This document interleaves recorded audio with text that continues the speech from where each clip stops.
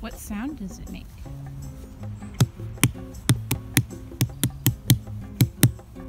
That's the sound. Look what happened.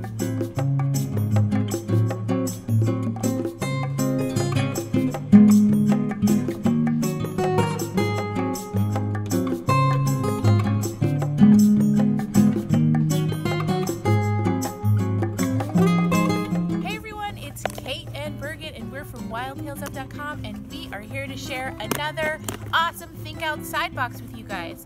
Bergen has the box right here with him. So Bergen is going to tell you what this box is all about.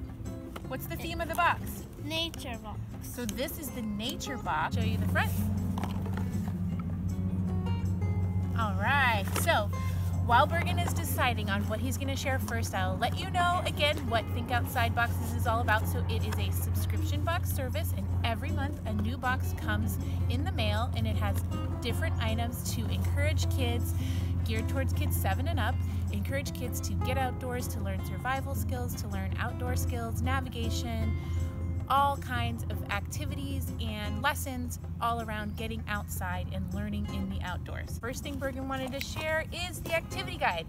Every box comes with an activity guide that's designed by the folks at Think Outside Box, and it has tons of activities that are themed toward what is inside the box and what the box is all about. And what we love about it too is that it has this front page always that tells you exactly what's inside the box and just more information about the contents. So we'll get to the activity guide in a little while, and in the meantime we'll show you what's in the box. Sunflower seeds. First up, wildflower seed. It's actually in the form of a postcard. So we are going to send one lucky friend or family member this packet of wildflowers so that they can grow their very own wildflowers in their neck of the woods. Then we have a frisbee. Oh, what's special about the frisbee, Bergen? It says Think Outside box. It does say think outside. What can you do?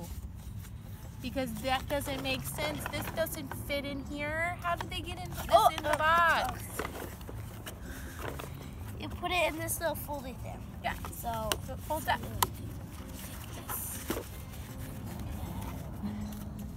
Wow, you're good at that. I'll help you put it inside though.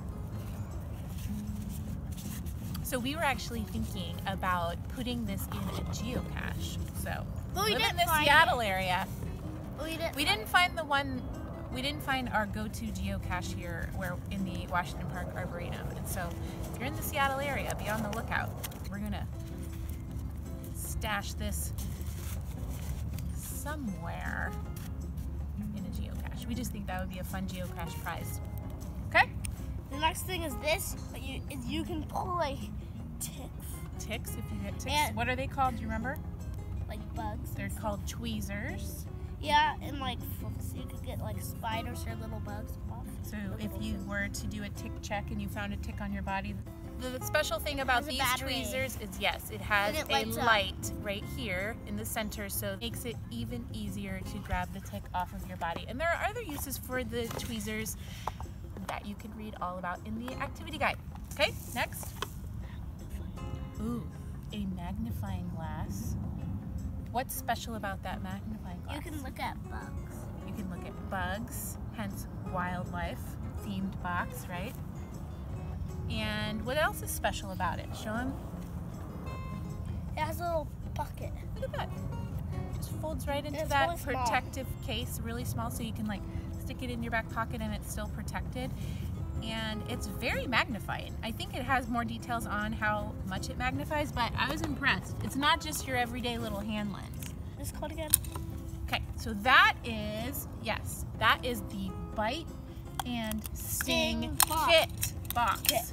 Comes with a bunch of stuff inside. Okay, so Live and Learn cards. Like always, every box comes with Live and Learn cards, and these happen to be about bites and stings. My favorite spider is the Black Widow. Here is the Black Widow. So these cards let you learn all about insects and other animals that may bite or sting you, how to identify them, and what to do in a situation where you were bitten or stung by one of these venomous creatures. What else is in there to help? You could like wipe these on with them. So these are sting relief pads. So sting relief pads will help you out when you do get stung, or if you get stung. This is the alcohol prep pad. We're dealing with a few pesky mosquitoes here actually.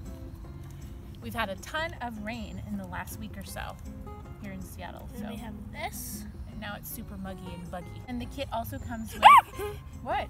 Is it wildlife? So the kit also comes with a tourniquet that will make it handy if you're in need of such a thing. And My favorite.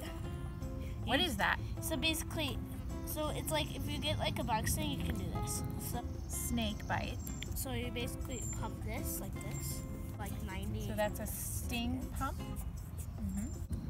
So depending on what happened to bite you, there are instructions on how to use this pump to get the venom out. Hopefully you'll never have to use it, right? But it's there. And it's a pretty neat thing to learn about. So that's all we have for this month's Think Outside box focused on wildlife. Stay tuned though, we're gonna take you along on a little investigation where we explore a nurse log or a rotten log, a tree that has fallen, and we are going to investigate it using our activity guide. We have found our nurse log, and we are going to use this is in the activity guide, as our guide to check out this nurse log / rotten log. So the first step is to examine the log's surface. And what I love here is that they even have just a little guide to help us in investigating. So has found a roly-poly right by this. He's found moss. In this, did you look at the moss up close, Bergen? Oh, see, There's a couple more isopods. We went down a little further and found this mushroom growing in a crack. What is the next step in our guide? Carefully remove some bark. Oh, you saw a spider. Oh, Spider. do you see some bark that you're able to... Oh, nice. Spider. Suggesting that we might find trails of animals, little tunnels, chewed by beetles in the wood. So just different signs. There's another isopod. What's an isopod? Let's look for a trail. Use your magnifying glass. Maybe you'll find little tunnels.